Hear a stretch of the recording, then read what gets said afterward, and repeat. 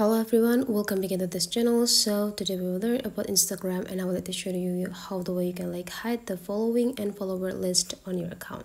You just need to open your Instagram applications right away, and right after that you just need to visit your profile. Now click this three straight lines on the top right corner, and then you just need to visit the settings and privacy. The first ever things that you need to make sure on this application or account, you just need to scrolling down and make sure that this account is in personal account rather than professional. How to check it? You just need to go into the bar professional, and there will be account type and tools. Just go click it, and if the information shown here is switch to professional account, means that your current account is personal. But then here, if written personal, means that your account is professional. So my account here is already personal, so that will be this information pop up, and then you just need to go back.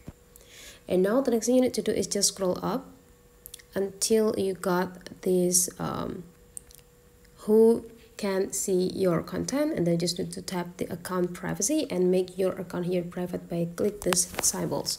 Now you just need to confirm that you want to switch your account into private. Just tap it and you are done. Now whenever someone looking for this account, now they will not gonna have an access to open the following and follower list of your account.